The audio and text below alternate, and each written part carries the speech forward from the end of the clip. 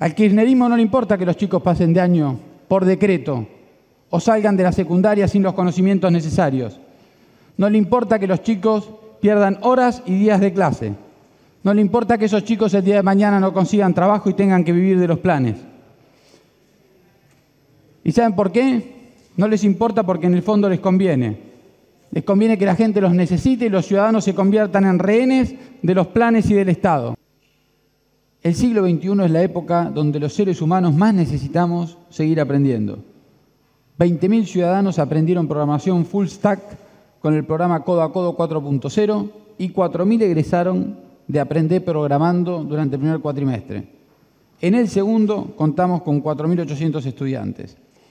Y también tenemos el plan de acreditación de saberes, con el que en lo que va del año 341 personas que tienen experiencia en algún oficio pudieron certificar sus saberes. En septiembre firmamos un acuerdo con la UOCRA para implementar ofertas de capacitación laboral y formar a las personas en oficios. En el marco del trabajo de la Agencia de Aprendizaje para toda la vida, sumamos inglés técnico para egresados de las carreras de tecnología de la información. Y ayer anunciamos con Horacio el programa Terminar la Secundaria, una iniciativa con la que buscamos que personas que no hayan terminado sus estudios secundarios tengan la posibilidad de retomarlos y obtener el título de manera gratuita, virtual y desde cualquier parte del país. Todos estos esfuerzos que hacemos en materia de educación ponen de manifiesto una de las grandes diferencias entre el modelo kirchnerista y el que representamos en Juntos por el Cambio. Mientras el kirchnerismo reparte planes, nosotros ayudamos a los ciudadanos para que terminen sus estudios. Mientras el kirchnerismo defiende los paros o las tomas de escuelas, nosotros sumamos horas y días de clase. Mientras el kirchnerismo se ha resistido sistemáticamente a evaluar, nosotros medimos los conocimientos de los estudiantes. No lo hacemos para estigmatizar, al contrario, lo hacemos para identificar los problemas y ayudarlos, porque estigmatizarlos, o peor aún, condicionarlos, sería privarlos de una educación de calidad que les permita conseguir un trabajo y progresar en sus vidas. Algunos dicen que le sacamos al kirchnerismo la bandera de la educación pública. No es así.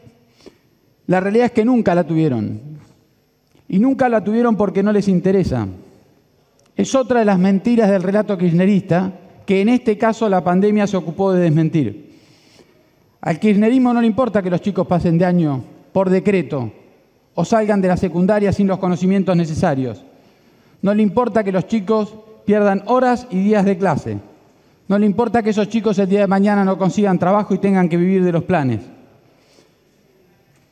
¿Y saben por qué? No les importa porque en el fondo les conviene. Les conviene que la gente los necesite y los ciudadanos se conviertan en rehenes de los planes y del Estado. Ese es el modelo que montaron. Nosotros queremos que la gente no dependa del Estado. Queremos ciudadanos libres, críticos y con igualdad de oportunidades. La calidad y la inversión educativa crecen año a año en la ciudad. Crecen por el trabajo de un equipo de gobierno, pero sobre todo por la conducción de Soledad Acuña, una ministra que va al frente y que es un orgullo que sea una de las precandidatas para la sucesión en la ciudad.